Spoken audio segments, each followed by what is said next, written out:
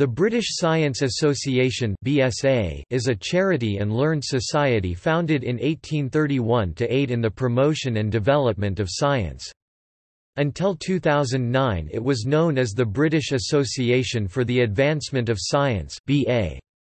The chief executive is Catherine Matheson.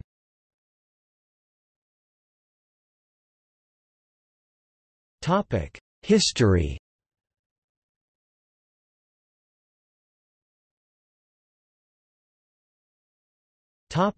Foundation. The association was founded in 1831 and modelled on the German Gesellschaft Deutscher Naturforscher und Ärzte. The prime mover, who is regarded as the main founder, was Reverend William Vernon Harcourt, following a suggestion by Sir David Brewster, who was disillusioned with the elitist and conservative attitude of the Royal Society. Charles Babbage, William Whewell and J. F. W. Johnston are also considered to be founding members. The first meeting was held in York at the Yorkshire Museum on Tuesday 27 September 1831 with various scientific papers being presented on the following days. It was chaired by Viscount Milton, President of the Yorkshire Philosophical Society, and "upwards of 300 gentlemen" attended the meeting. The Preston Mercury recorded that those gathered consisted of persons of distinction from various parts of the kingdom, together with several of the gentry of Yorkshire and the members of philosopher societies in this country."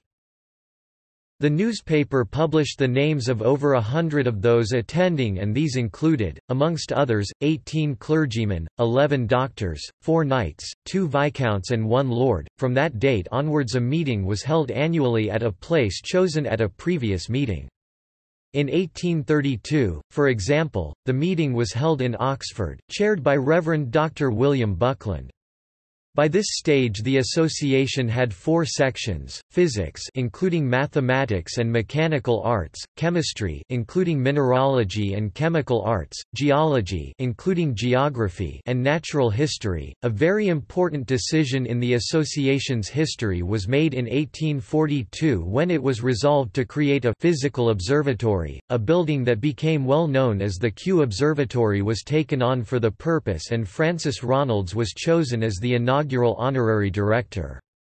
Kew Observatory quickly became one of the most renowned meteorological and geomagnetic observatories in the world. One of the most famous events linked to the association meeting was an exchange between Thomas Henry Huxley and Bishop Samuel Wilberforce in 1860. See the 1860 Oxford evolution debate.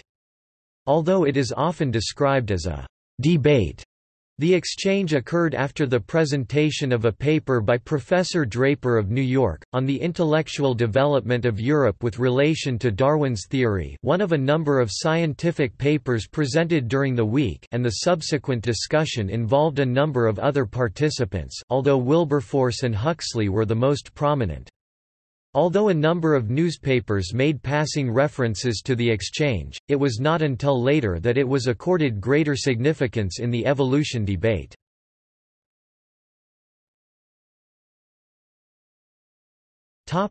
Electrical standards.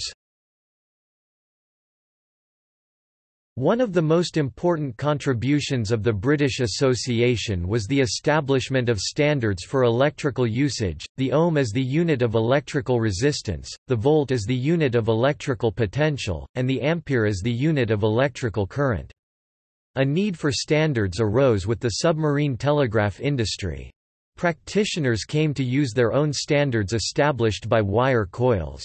By the late 1850s, Clark, Varley, Bright, Smith and other leading British cable engineers were using calibrated resistance coils on a regular basis and were beginning to use calibrated condensers as well. The undertaking was suggested to the BA by William Thomson, and its success was due to the use of Thomson's mirror galvanometer. Josiah Latimer Clark and Fleming Jenkin made preparations. Thomson, with his students, found that impure copper, contaminated with arsenic, introduced significant extra resistance. The chemist Augustus Matheson contributed an appendix to the final 1873 report that showed temperature dependence of alloys. The natural relation between these units are clearly, that a unit of electromotive force between 2 points of a conductor separated by a unit of resistance shall produce unit current, and that this current in a unit of time convey a unit quantity of electricity. The unit system was absolute, since it agreed with previously accepted units of work, or energy. The unit current of electricity, in passing through a conductor of unit resistance, does a unit of work or its equivalent in a unit of time.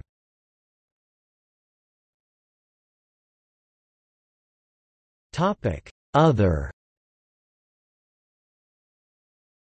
The association introduced the British Association, usually termed BA, screw threads, a series of screw thread standards in sizes from 0.25 mm 25 BA up to 6 mm OBA in 1884. The standards were ahead of their time in that they were based on the metric system, although they had to be redefined in imperial terms for use by UK industry. They remained in general use for instruments and small assemblies until metrication in the 1970s. A decision that became notorious in the 20th century was made in 1878 when a committee of the association recommended against constructing Charles Babbage's analytical engine. The association was parodied by English novelist Charles Dickens as the Mudfog Society for the Advancement of Everything in the Mudfog Papers 1837–38.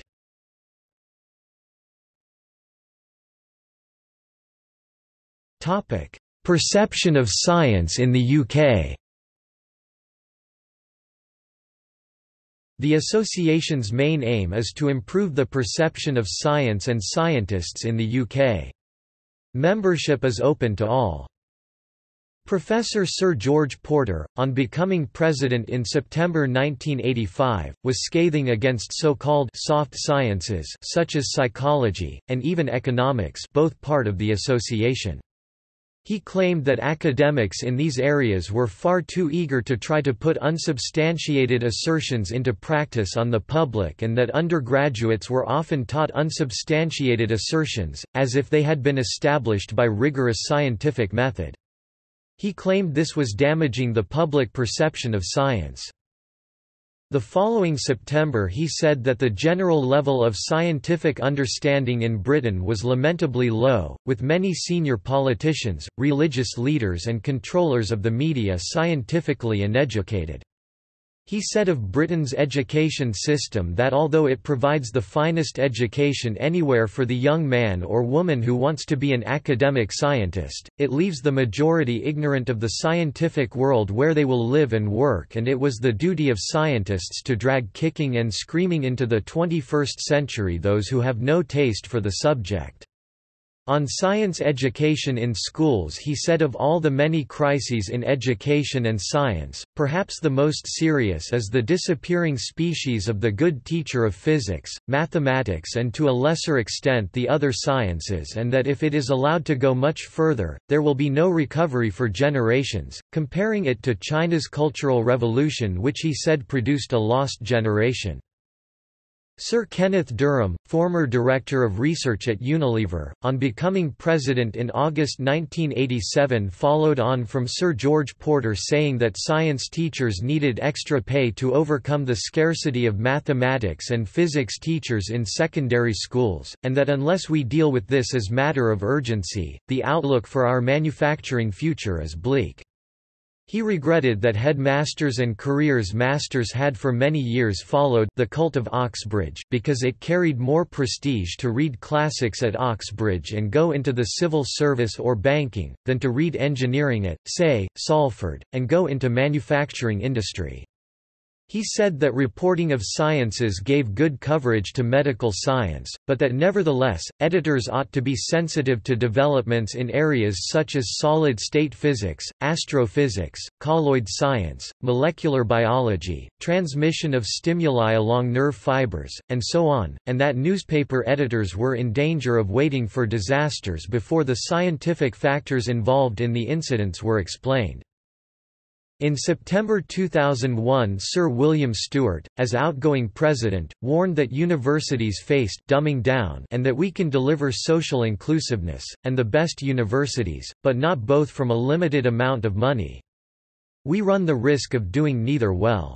Universities are underfunded, and must not be seen simply as a substitute for national service to keep youngsters off the dole queue. He also said scientists have to be careful and consider the full implications of what they are seeking to achieve. The problem with some clever people is that they find cleverer ways of being stupid. In September 2003, Sir Peter Williams, the outgoing president, said that the world was facing a shortage of scientists because too many young people dropped the subject at an early age.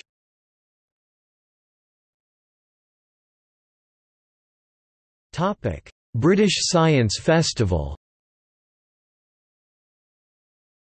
The association's major emphasis in recent decades has been on public engagement in science. Its annual meeting, now called the British Science Festival, is the largest public showcase for science in the UK and attracts a great deal of media attention. It is held at UK universities in early September for 1 week, with visits to science-related local cultural attractions. The 2010 festival, held in Birmingham with Aston University as lead university partner, featured a prank event, the unveiling of Dulci fetidus, a fictional plant purported to emit a pungent odor. An experiment in herd mentality, some audience members were induced into believing they could smell it. The festival also hosts the Exchange, a lively informal roundup of the day's events where festival goers can ask questions, debate and hear star speakers. The festival has also been the home to protest and debate. In 1970 there were protesters over the use of science for weapons.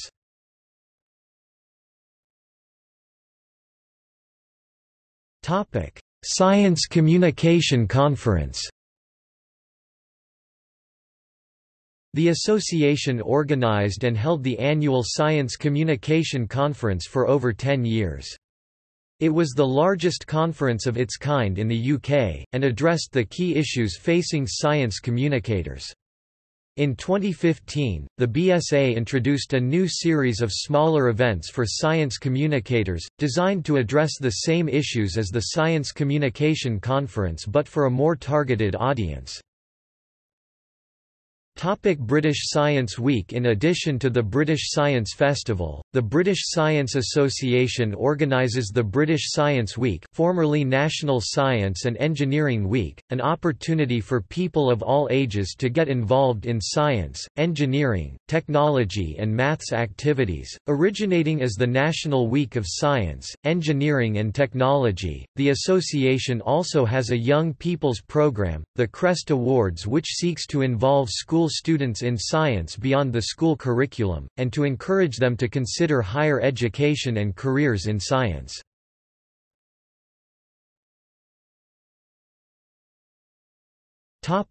Patrons and presidents of the British Science Association. Traditionally, the president is elected at the meeting, usually held in August-September, for a one-year term and gives a presidential address upon retiring. The honour of the presidency is traditionally bestowed only once per individual. Written sources that give the year of presidency as a single year generally mean the year in which the presidential address is given. In 1926–1927 the association's patron was King George V and the president was his son Edward, Prince of Wales. The vice-presidents for the Leeds meeting at this time included City of Leeds Alderman Charles Lupton and his brother, the R.T. Hun, the Lord Mayor of Leeds Hugh Lupton. The husband of the brother's first cousin once removed, Lord Airedale of Gledhow, was also a vice-president at the Leeds meeting. 2011 Professor Dame Jocelyn Bell Burnell FRS, FRSE. 2012 John Krebs, Baron Krebs FRS. 2013 Lisa Jardine CBE, historian. 2014 Sir Paul Nurse FRS, President from 2010 to 15 of the Royal Society, and joint winner of the 2001 Nobel Prize in Physiology or Medicine for work on cell cycle division. 2015 Dame Athene Donald FRS, physicist and master since 2014 of Churchill College, Cambridge. 2016 Dame Nancy Rothwell DBE DLFRS FMedSci FBPHS, physiologist and President and Vice-Chancellor of the University of Manchester. 2017 Dame Uta Frith FRS, developmental psychologist.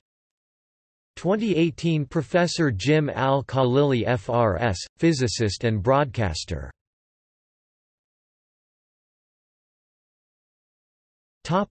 List of annual meetings. 1831 First meeting York, England. 1832 Second meeting Oxford, England. 2013 174th meeting Newcastle upon Tyne, England. 2014 175th meeting Birmingham, England. 2015 176th meeting Bradford, England. 2016 177th meeting Swansea, Wales. 2017 178th meeting Brighton, England. 2018 179th meeting Hull, England. Topic: Structure. The organisation is administered from the Wellcome Wolfson Building at the Science Museum, London in South Kensington in Kensington and Chelsea, within a few feet of the northern boundary with the City of Westminster, in which most of the neighbouring Imperial College London is resident.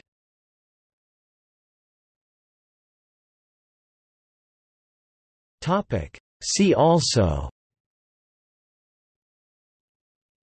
1860 Oxford Evolution Debate, American Association for the Advancement of Science, Association of British Science Writers, Café Scientifique, Glossary of Astronomy, Glossary of Biology, Glossary of Chemistry, Glossary of Engineering, Glossary of Physics, Guildhall Lectures, National Science Week, Royal Institution, Royal Society, Scandinavian Scientist Conference 1839 to 1936, Science Abstracts, Science Festival.